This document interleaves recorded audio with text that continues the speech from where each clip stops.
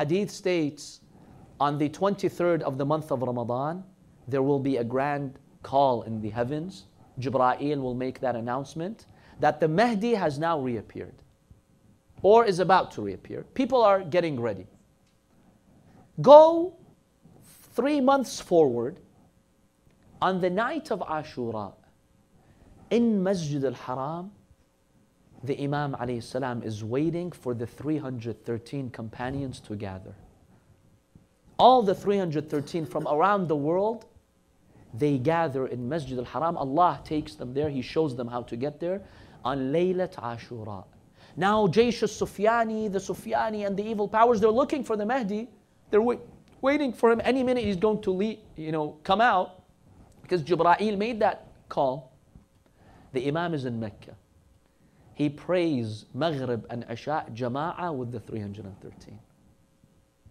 Then Imam al-Baqer alayhi salam tells us this. Then he puts his back towards the Kaaba to face the crowd, and he gives a speech. Even the text of the speech, brothers and sisters, has been documented in our books. Imam al-Baqer says what the Mahdi will say, what he will say to the world. Read his speeches. They're beautiful. They give you hope. They give you faith. And then towards the end of his speech, the Imam alayhi salam, he reminds the world of his grandfather Abi Abdullah al-Hussein. ألا يا أهل العالم أنا الصمصام المنتقم ألا يا أهل العالم إن جدي الحسين قتل عطشانا. He says this to the world. So the 313 are now surrounding the Imam. His movement begins. Who hears? Sufyani. Sufyani hears that the Mahdi has now emerged from Mecca.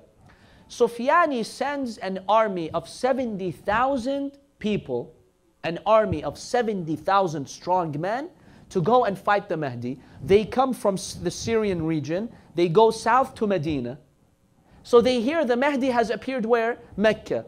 Mecca is where to Medina? It's to the south of Medina. So the Sufyani sends his powerful army, and he tells them, go to Mecca and assassinate the Mahdi. That 70,000 strong army leaves Medina. By the way, you know what they do in Medina? They desecrate the city. There will be some challenging days. The hadith states anyone whose name is Ali, Fatima, Hassan, Hussein will be massacred by the army of Sufyani.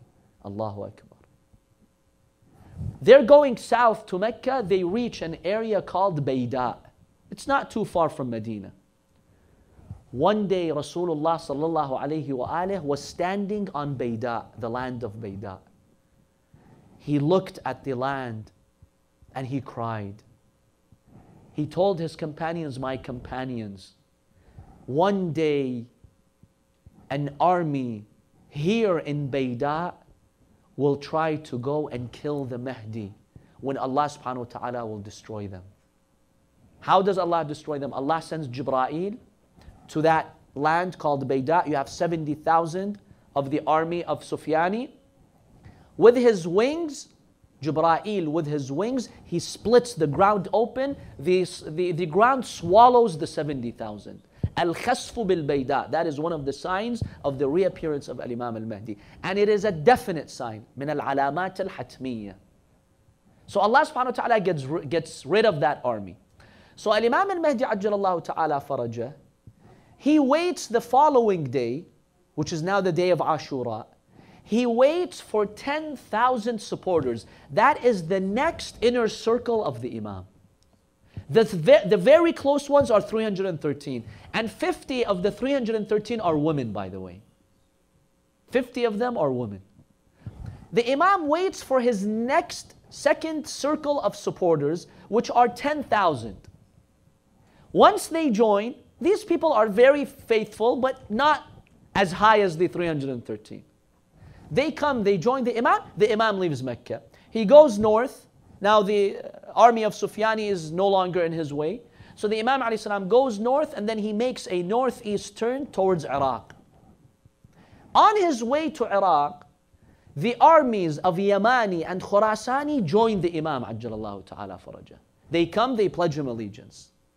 The Imam first goes to Karbala. Something emotional happens in Karbala, not to mention it now.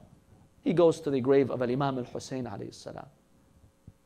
and he showed some of the oppression that happened to Imam al-Hussein. Then he goes north to Kufa, because the headquarters, the capital of the government of Imam al-Mahdi is in Kufa. That's the capital of the government of Imam Ali alayhi salam also. So he goes to Kufa, he establishes his government there.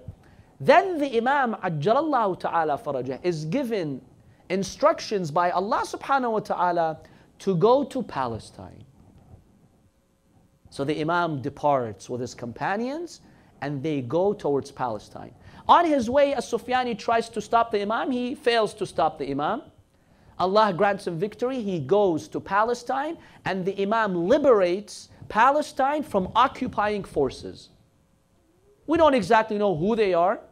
The hadith does not specify who they are, but it says occupying forces in Palestine. The Imam will liberate Palestine from them. Now, up until this point, the non-Muslim world is just watching. They don't get involved yet. Yes, some Muslims like the Sufyani and others, so-called Muslims, terrorists, they try to stop the Imam. But the Christian world, the non-Muslim world is just observing here. They're like, you know, this is a Muslim thing. Let's not get involved. When Imam al-Mahdi Ajjalallahu ta'ala farajah liberates Palestine, now the lobbies start mobilizing Western powers or non-Muslim powers, and they come to fight the Mahdi.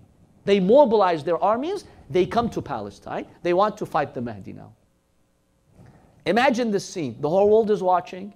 Massive armies are just about to fight the Imam Ajjalallahu ta'ala farajah in Palestine. Right before the war starts, something miraculous happens. What happens? Suddenly, Isa ibn Maryam descends from the heavens with 800 supporters, 800 of his companions. He descends from the heavens and he comes down. Now, initially, it seems the Christians are confused. On whose side is he? Maybe now he came so we can get rid of this Mahdi. Some of them do think that. Even until today, listen to some of their priests. They talk about the Mahdi being the Antichrist. Yes, I've seen a speech by a very influential reverend who says this Mahdi is the Antichrist whom Jesus will kill.